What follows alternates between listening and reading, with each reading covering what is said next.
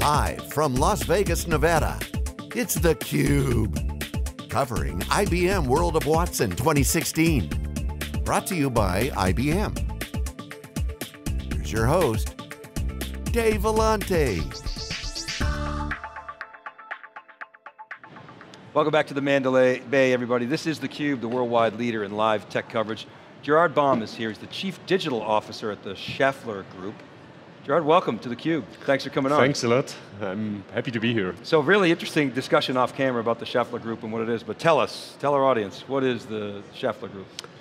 Schaeffler today is a technology company being present in 150 countries, up to 87,000 employees, 30,000 engineers, 100,000 products, 75 plants, 2 new every year, so a dynamic, growing technology company.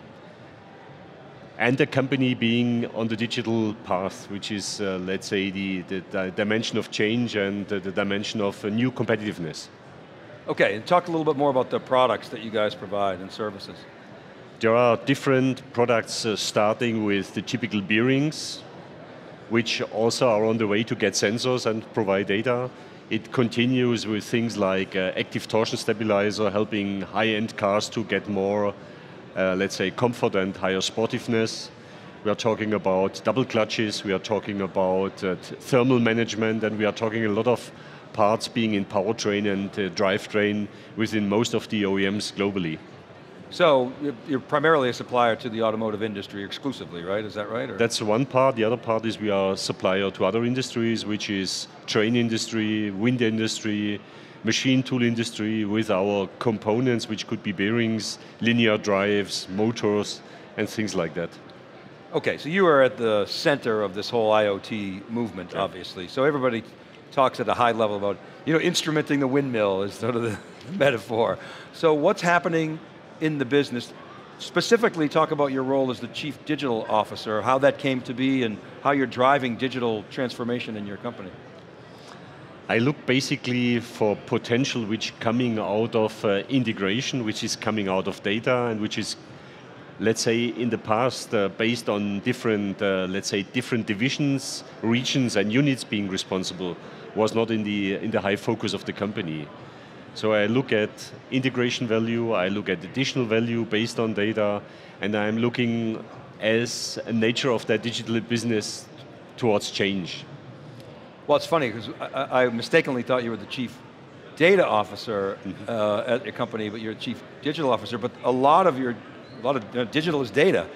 Yeah. Where do you draw the line between Chief Data and Chief Digital? Is there a Chief Data Officer at your company, or are you de facto?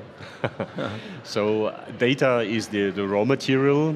Digitalization is additional value add you generate based on data, but also, and that's the key for Schaeffler, we have a very strong engineering capability.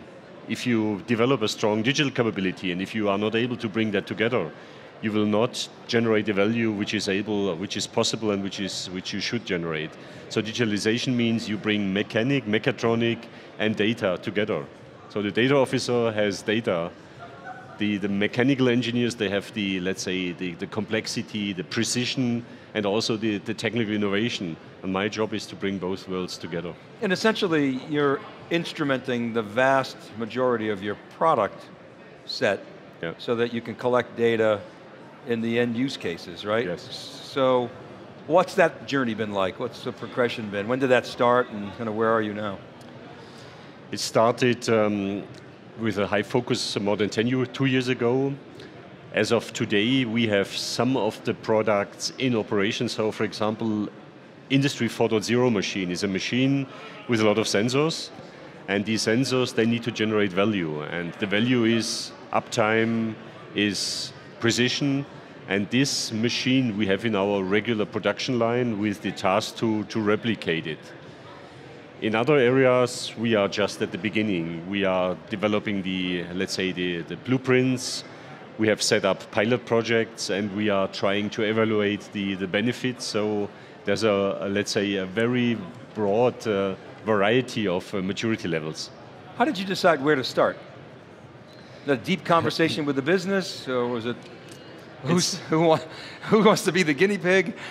Okay, I think that's a key point. What I did is first analyze what are the activities existing, then looked at experiences from outside, where are the biggest win potentials, and then defined a roadmap, let's say, with a priority list, reducing the number of activities to the key ones and adding some ones who have a potential big impact. Talking to the business, convincing them, and then setting up joint projects. In some cases with their funding, in other cases with my funding. Interesting. We always talk about the role of developers in conferences like this. You got 30, I think you said 38,000 engineers at the company? More than 30, yeah. And it seems like in your world, the engineer is kind of the new developer. Right? I mean, they've got maybe, obviously had a technical background, but also maybe a development background. What's that dynamic like? What does that person look like? I think that's a key point you mentioned. If we achieve that the traditional engineers being very innovative, being patent leader right now in Germany with companies, competing with companies who are bigger than Schaeffler, and they are still at the top of the patent list. If you are able to ignite them with digital innovation, bring these things together, then I think this is a formula to win. And this is just what I'm trying to, looking at their challenges, looking at their processes, and then trying to figure out, bringing both worlds together, what is the additional value add. They basically embrace it. They are engineers, they check you, they try to find the weaknesses, and if they are convinced, they are your friends and they push you to go faster. Gerhard, I was at a conference like this, I think it was an IBM conference. It was not maybe more than 5 years ago. And the speaker was in the automotive industry, and he said that within the next 25 years, we'll have autonomous vehicles. I'm laughing because the pace of innovation has occurred so fast. I mean, you started 2 years ago, and I'm sure have come a long way, but I mean, what did we miss? How did it happen so quickly? I'm more than 30 years now in the automotive industry, and I think there are some technology revolutions which happened during the last 5 years, 5+ years, and clearly the revolution of the micro sensors is one thing which has happened. There is a revolution of what we call big data and machine intelligence, working with this data. And there is also the, let's say, the computational power, which increased significantly. If you look at big data, if you look at machine learning, sensors, microsensors, and bring all these things together, this is let's say, the basis for revolution, not only in automotive and highly autonomous. So, when you think about the autonomous vehicle, what role do your products play in that? Schaeffler right now is there where the things move, where the forces are, where the heat is, and connecting this with, let's say, the integration of a sensor, the sensor fusion, integrating that with driving strategies and connecting them to the outside world. This is a long value chain, and Schaeffler's role in this value chain right now is we are providing functionalities which will be enhanced, and we will provide data which will be used in this entire value chain to support highly autonomous driving. We do have research projects underway where we do have, let's say, very modern components like in-vehicle electrical motors, which are brakes and motor and steering within one element. And these components, these modules, deliver a lot of additional data, which then can be combined with high precise maps, could be combined with different driving strategies and also driving optimization algorithms. So we have a big chance to enlarge the picture we are right now in based on the data. The value chain, the supply chain within the automotive industry is very complex, at least to an outsider. And I think about the telecommunications industry for years because they would have this purpose-built equipment with different protocols and standards. And is it the same in the current state of the automotive industry as we begin to instrument products? Or is it more open source software, API connections that are more standardized? I think the standardization is around APIs right now. I think more could be beneficial, but right now it's on that level, and every company right now develops their own, let's say, cognitive environmental system. Companies are developing their own strategy and steering algorithms, and there needs to be some cooperation at different levels, and at the API level it's working. I want to go back to the conversation we were having about engineers.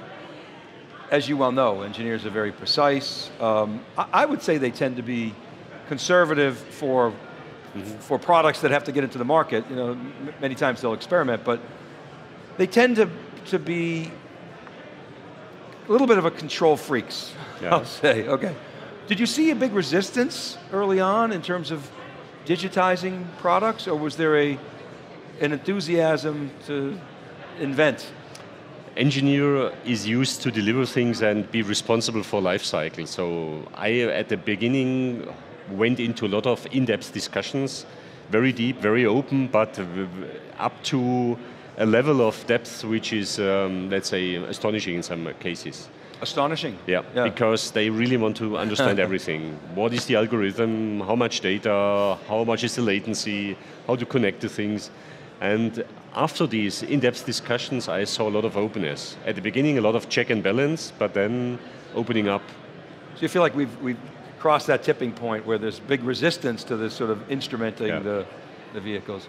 I'll give you, we have out of time, but last word. So where do you see this whole thing going? What's your vision as the Chief Digital Officer of Schaeffler? I think at the end of the day, it will be the CDO will be measured based on value he provides, value in product, in process, in, let's say, transformation of the company. So I see in the future CDOs being in most of the companies established, and the success will depend on the bottom line impact he will do. I forgot to ask you, so what, are you doing anything with Watson, analytics, IoT? What's your relationship with IBM?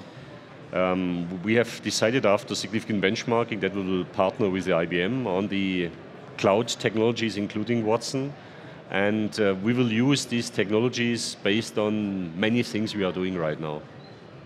So, things like predicting failure, looking at past history, collecting data, analyzing data, doing analytics, doing prediction, doing optimization, doing model building, also looking at significant nanomechanic and in-depth behaviors of structures. So there is a variety of projects started. Great.